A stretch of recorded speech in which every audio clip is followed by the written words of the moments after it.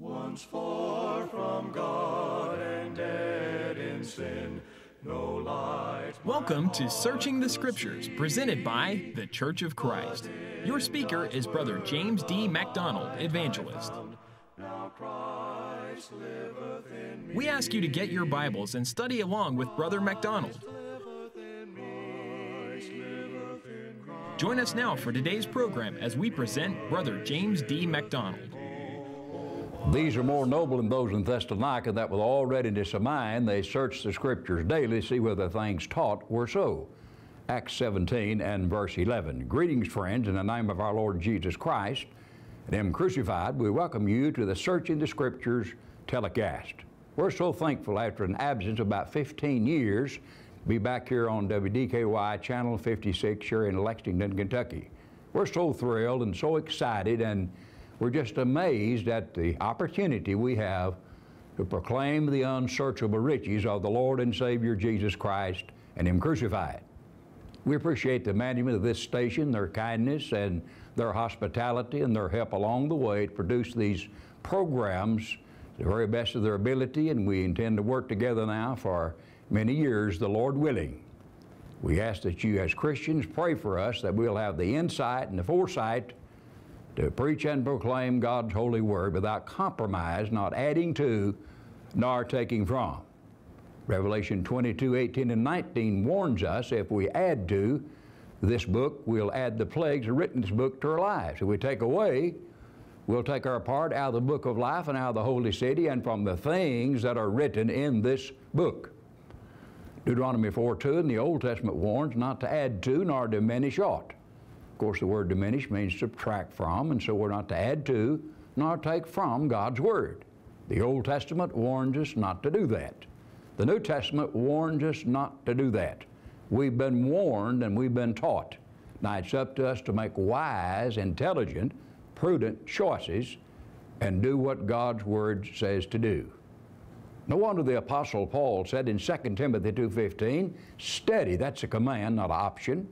Study to show thyself approved unto God, a workman that needeth not to be ashamed, rightly dividing the word of truth. Now, when we rightly divide the word of truth, we handle it aright. We understand the different ages and periods of time in the Bible. There are three distinct periods of time: the patriarchal age of Bible history, the beginning age of time. Patra means father, and archal means rule. It was the age, the time of the Father's rule, when God spoke orally and verbally and directly to man. There was no written revelation during this period of time. Now notice I didn't say there wasn't any revelation. I said no written revelation, no recorded revelation that we have record of. Then of course, under the law of Moses, the law was given by Moses, but grace and truth came by Jesus Christ, John 1:17. This period lasted about 1,500 years of time as compared to the patriarchal age, 2,500 years of time. And during the Mosaic age of time was recorded the first written, recorded revelation that's written down for us to study from, and that's the Ten Commandments written on tables of stone. Then, of course, since the death, burial, and resurrection of Jesus from the dead, we've been under the law of Christ. Bear you one of his burdens and so fulfill the law of Christ, says the Bible. And so we've been here in the Christian age, or dispensation of time. We're now in 2012. And so there's been an overview of about a little over 6,000 years since the beginning of time. And we must learn to rightly divide the word of truth. If we don't, we wrongly divide it, we misapply it, take it out of context, and Peter said we wrest or twist or pervert the Scriptures to our own destruction. So it's so important, it's imperative that we teach only what the Bible says, the way it intends to be said, and not add to nor take from God's holy word. We're not here on this broadcast, a Searching the Scriptures program, to beg and plead for your money out there in the viewing audience. This program will be presented by the Church of Christ, by people giving upon the first day of the week as they have been prospered, according to 1 Corinthians 16, verses 1 and 2.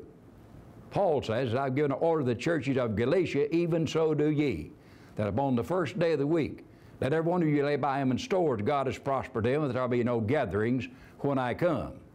When Christians give on the first day of the week, as the Bible teaches, the funds will be there to do whatever we need to do in the work of the Lord according to the Scriptures.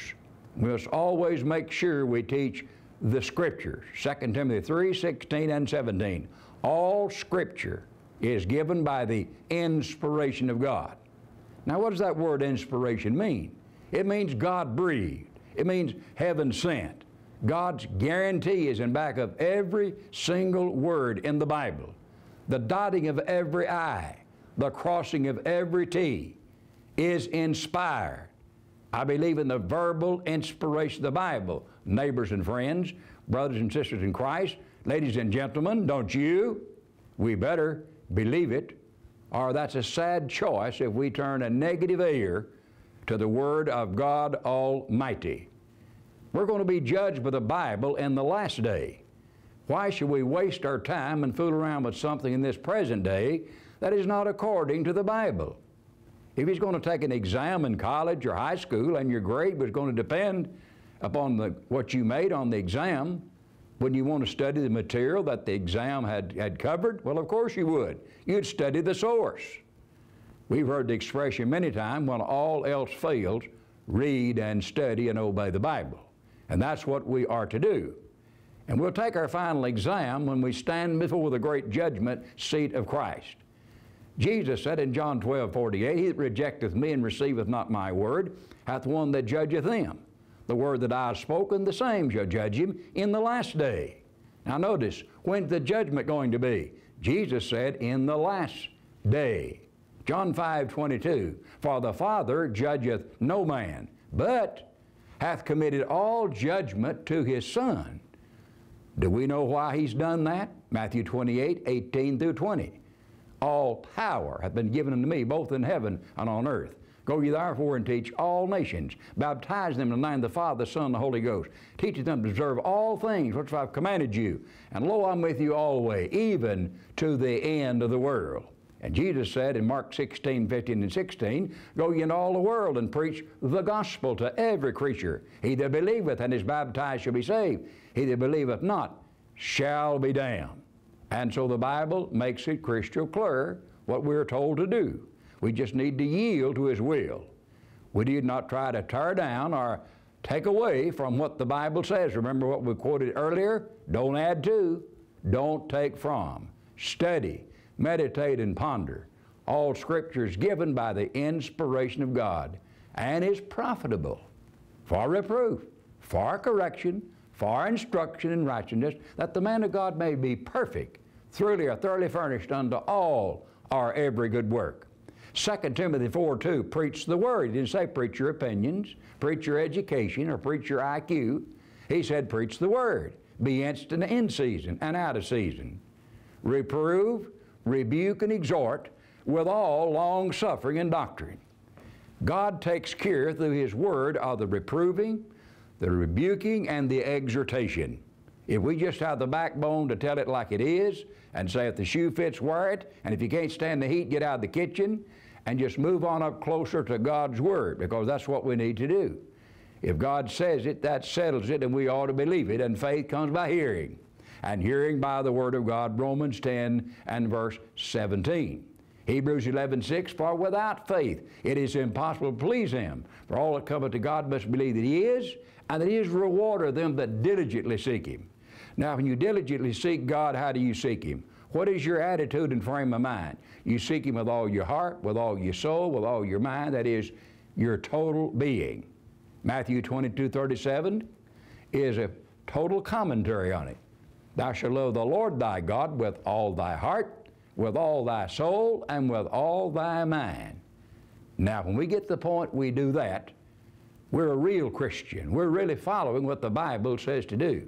We love God and Christ, the truth, and the church more than we love our own bodies, our own lives, the things here in this life that are so temporary. You know, the Bible says the things which are seen are temporal. The things which are unseen are eternal. Think, neighbors and friends, how many things we can see. Then think how many we cannot see. Now in the King eternal, the only wise, immortal, invisible God, to Him be glory both now and forever. Amen. Well, God's invisible. We can't see God with the human eye. Well, somebody said, I saw God go across the foot of my bed last night. Well, are we going to believe their testimony or the Bible? John 1:18 says, no man has seen God at any time. The only begotten Son, which is in the bosom of the Father. He hath declared Him. Christ has declared, made God known, accessible and available through His death, His burial and resurrection, exaltation, coronation, and magnification at God's own right hand. That's a wonderful thing just to think about.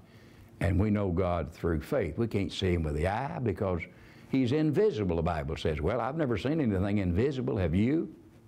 And God is a spirit. And they that worship Him must, that's imperative word, must worship Him in spirit and in truth. And Jesus said, a spirit hath not flesh and bones as you see me have. So that does away with the human body, doesn't it? God is not a human body as we are. God is a spirit. God is in the spirit world. Jesus is in the spirit world. The devil is in the spirit world. But they have great impact here in our world. And so we need to yield our will to God's will. The superiority of divinity and deity and holiness is what we're talking about. God the Father, God the Word, and God the Holy Ghost is referred to before the incarnation of Christ in the human body. Then He's referred to the Son of God. And His name is called Jesus. His name is called Emmanuel. Being interpreted means God with us. And He is the Savior. He's Lord. He's Master. He's Redeemer. He's High Priest. He's King. And back to the point, He will soon be our judge when He comes again. He's uniquely qualified in all these categories. Any other category you might want to list Him because He's perfect. He has total humility. He never disobeyed His Father. He always submitted His will to God's will. Even in the Garden of Gethsemane, when He knew that His death was imminent, it was coming upon Him, He prayed, "Oh, my Father, if it be possible, let this cup," that is suffering, anguish, agony, terror, and horror of the cross, "if it be possible, let this cup pass from me. Nevertheless, not as I will, but as Thy will. Thy will be done," in other words, and not mine. And so, as Paul Harvey would say, we know the rest of the story, don't we? He went to Calvary. He suffered. He bled. He died. He was buried. He arose again the third day, according to the Scriptures. 1 Corinthians 15, 1 through 4 chronicles that event very capably. And so just teach the Bible and follow the Bible. That's all we're interested in here on the Searching the Scriptures broadcast. And if you have questions about anything that we teach or anything that we have not taught on, we'd be glad for you to write us at the address will be given at the close of our study from God's Word. And the Lord willing, being our helper, we'll give you a Bible answer for your Bible question. Of course, the Bible says foolish and unlearned questions avoid, and that's what we will do. We'll follow the Bible in that realm also.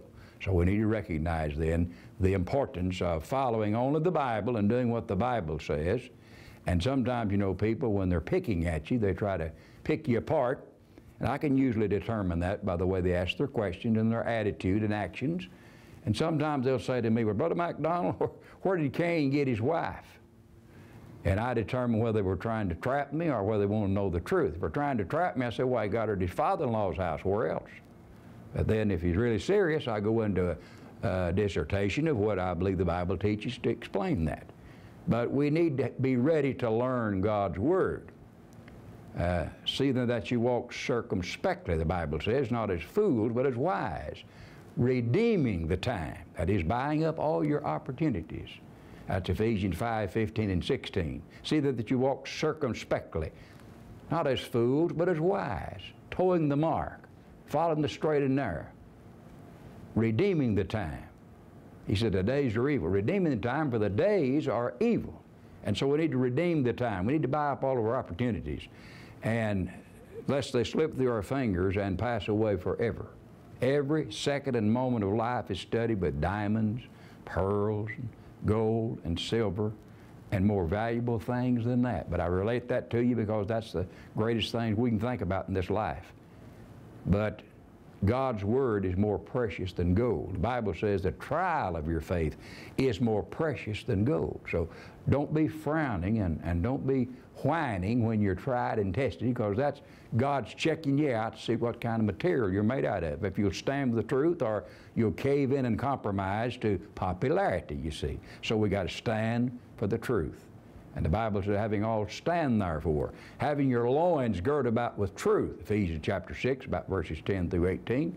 And he says, have your feet shod the preparation of the gospel of peace. And he says, put on the helmet of salvation, taking the sword of the Spirit, which is the Word of God, and praying always with all prayer and supplication in the Spirit. So we have all of this spiritual armor to put on to fight against Satan and the wiles of the devil. 1 Peter 5:8, be sober, be vigilant. The word sober means level-headed, good judgment, good decision-making process, understanding and comprehension. Be sober. Be vigilant, watchful, alert, always on guard, on top of things, taking nothing for granted. Why be sober? Why be vigilant? Well, he says, for your adversary. What does that mean? It means your greatest opponent, your greatest enemy, your greatest opposition. He'll destroy your soul. Be sober, be vigilant, for your adversary the devil walketh about as a roaring lion, seeking whom he may devour. Devour, another word for destroy, do away with. He's able to do that if we make the wrong choices, like Adam and Eve in the Garden of Eden, like multitudes from that point forward. And that's why Jesus had to go to Calvary to die for the sins of the world. Man had eternal life in the beginning. He had immortality. But he left it all, you see. He lost it in the Garden of Eden. But he regains it in the spiritual Eden, that place that we call heaven, because we'll be there in the midst of the paradise of God and have access to the tree of life. That is, if we're overcomers, you see. Overcomers. We got to be an overcomer. We got to be winners. We got to be champions. We got to want to desire. We got to have that hunger and thirsting after righteousness. Matthew 5:6, blessed are they. That means a happy occasion. That do hunger and thirst after righteousness, for they shall be filled. Now, when we sit down at the table and there's all kinds of food, we got to take it in and digest it and absorb it in our bodies before we get any benefit from it. We enjoy while we're eating it, we enjoy the taste, but then the fruits afterward are that we gain strength from it that we never believed possible, you see. So we got to drink in God's Word. The psalmist David said, as the hart, that's a young deer, panteth after the water brook, so panteth my soul after thee, O God. Imagine a young deer galloping across the countryside, up and down hills and hollows, and comes to the end of the valley and comes to a refreshing spring or water brook, and he just fills his hide full of the life-giving, thirst-quenching water. David said, I'm that way about God's Word. I'm that way. I soak it up. I just can't get enough of it. I'm hungering and thirsting after righteousness. Is that our attitude? Are we hungering and thirsting after righteousness? Is our hungering and thirsting ever fully quenched and satisfied? We just want more and more. But when we drink of the water of life freely, we'll never thirst spiritually, you see, because that satisfies. It's not like drinking literal water, but we just keep wanting to know more about God's Word, and it's satisfying and gratifying, and we want to share it with others because we're filled up. Our cup is running over, you see. And if your cup's running over, like the psalmist David said in Psalm 23, then it's because you're keeping it filled up all the time, you see. Because it won't run over unless we fill it up. And we fill it up by reading and studying the Bible and praying to God to help us to grow in the grace and the knowledge of the Lord and Savior, Jesus Christ, and Him crucified. That's such a wonderful thing. You know, the Bible is an amazing book. It's the greatest book that's ever been written.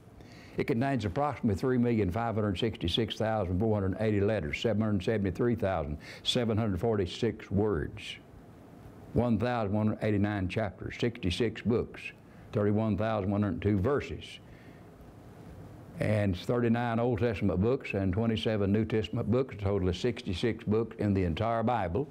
In point of length, the average word in the Bible contains fewer or less than 5 simple letters. What a lesson for the man, group of men, or individuals, regardless of their IQ, that had a passion for big words. The Bible then is a book of simplicity. Let me clarify what I mean by that. Everything you need to know and understand to become a Christian is elementary, ABC, easy to understand. Everything you need to know to continue to be a faithful Christian and go to heaven when this life is over is elementary. Granted, book of Revelation, book of Hebrews, book of Ezekiel, lots of things that are tough to be understood completely. But we don't have to understand the whole Bible to become a Christian and live the faithful Christian life.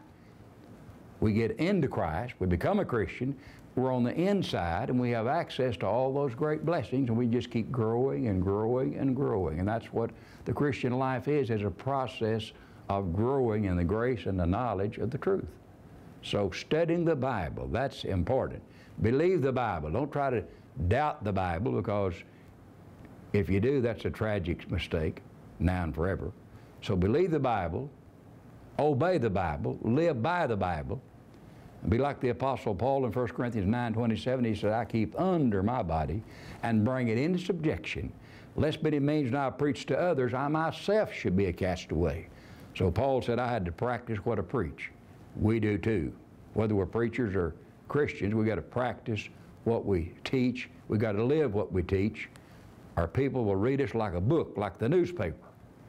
And if we set the right example, then we can have influence in the positive direction. If we set the wrong example, it's in the negative direction. And we certainly don't want to do that, do we? You know, life is a dressing room for eternity. Isaiah 61:10 says, I will greatly rejoice in the Lord, my soul. My soul shall be joyful in my God, for he hath clothed me with the garments of salvation. He hath covered me with the robe of righteousness, and as a bridegroom decketh himself with ornaments, and as a bride adorneth herself with her jewels. That's what Isaiah said about it. Are we properly dressed for eternity? Spiritual clothing is what we're talking about. Properly dressed for eternity. And you know, 100 years from now, it won't matter what kind of house we lived in. It won't matter what kind of car we drove. It won't matter what our bank account was. The thing really that's going to matter is, are we a Christian? Are we ready to die, ready to leave this world? Have we taught people by example and by the Word of God in such a way we could lead them to the Lamb of God that takes away the sins of the world? A soul is more important than everything. What kind of value or price tag do you put on a soul? Let Jesus tell us. Matthew 16:26, what is a man profit? He shall gain the whole world, lose his own soul. Or what shall a man give in exchange for his soul? Matthew 10:28, fear not that which is able to destroy the body, but fear him which is able to destroy both soul and body in hell. 1 Timothy 6 and verse 7, we brought nothing of this world. That's zero. And it is certain we can carry nothing out. That's double zero. Zero in, zero out. Let's make sure we read and study our Bibles and make preparation to meet God the very best of our ability while we have the time and while we have the opportunity. Ever wonder what would happen if we treated our Bible like we treat our cell phone? Interesting. What if we carried it around in our purses or pockets? What if we flipped through it several times a day?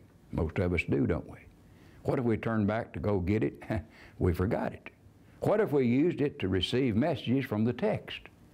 We do. And what if we treated it like we couldn't live without it? What if we gave it to kids as gifts? That's the Bible, of course. What if we used it when we travel? What if we used it in case of emergency? This is something to make you and I go, isn't it? Where is my Bible? Oh, and one more thing. Unlike our cell phone, we don't have to worry about our Bible being disconnected because Jesus has already paid the bill. Wonderful, isn't it? Makes you stop and think, doesn't it? Where are my priorities? And oh, by the way, there are no drop calls. Jesus is always available to answer our questions and to supply all of our needs when we ask Him. He certainly is and will. take care of our needs. 1 Peter 5:7 says, casting all your care. How much? On Him, for He careth for you. If we could just get people to understand and put their total confidence in God and not in self, that'd do away with a lot of remedies we have to take to go to sleep of a night, wouldn't it? Just turn it over to the Lord and go to sleep. He's up all night anyway. He'll take care of it. He'll take care of it. He'll make sure that it's taken care of in accordance with His will. The Bible is a great, great book.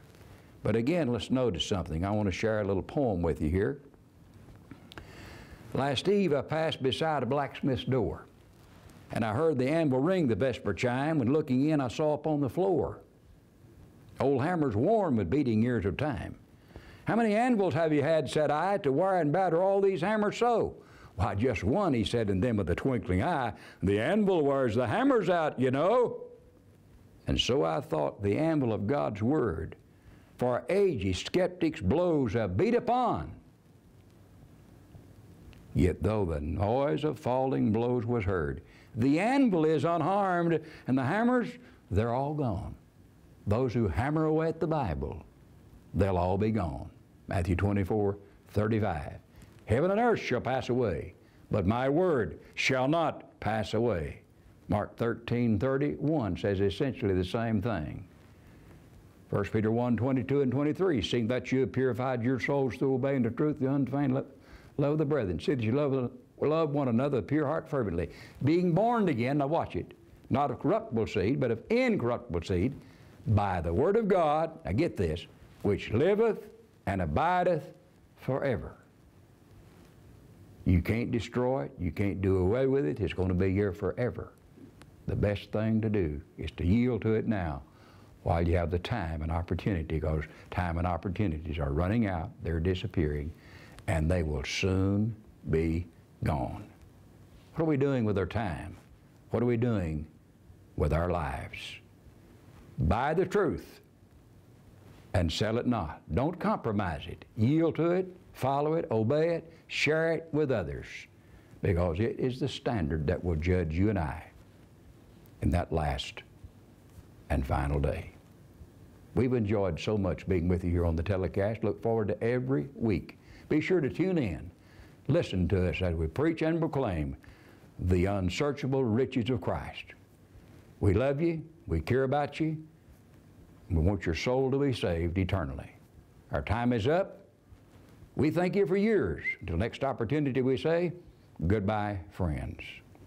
Once far from God. Searching the Scriptures has been brought to you by the Church of Christ. For questions or comments, write Brother James D. MacDonald at 88 Hoover Road, Woodbury, Tennessee 37190. Join us next Sunday for Searching the Scriptures. Christ liveth in me. Christ liveth in me. Christ liveth in me.